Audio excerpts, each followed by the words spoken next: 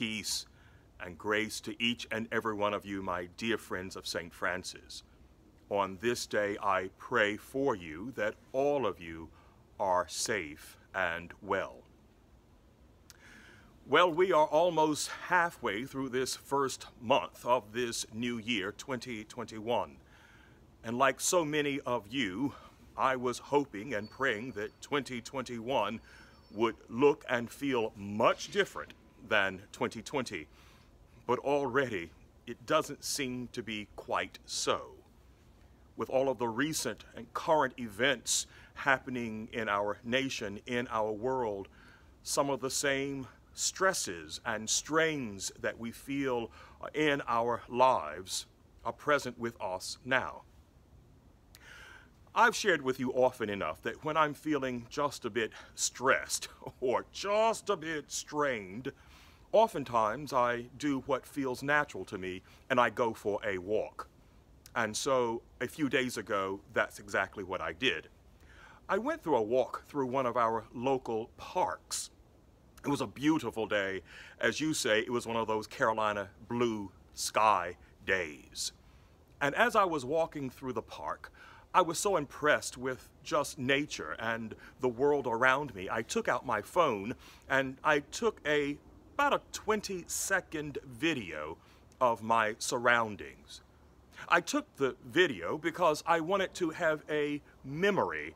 I wanted to record that moment and time and space in my life where I was feeling just a little less stressed. I put the phone away after taking the very short video, put it in my pocket, and I continued my walk for about an hour, hour 15, an hour and a half.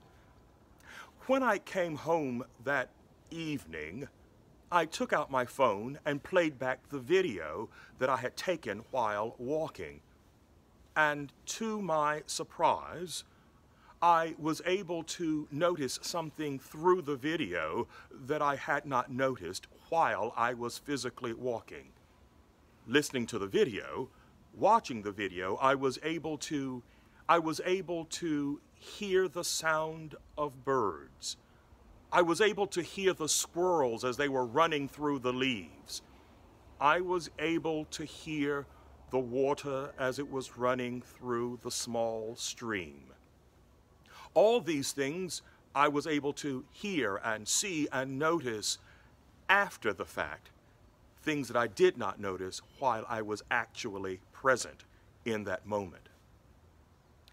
And so it can be with life, that in the moment that we are living, sometimes we do not hear, we do not see, we do not notice the small, still voice of nature, the small, still voice of God.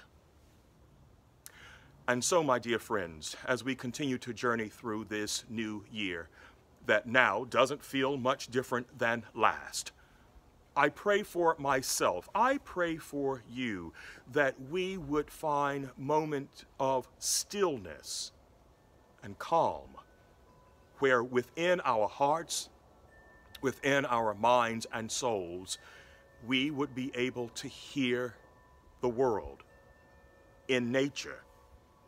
We would be able to hear the voice of God speaking peace.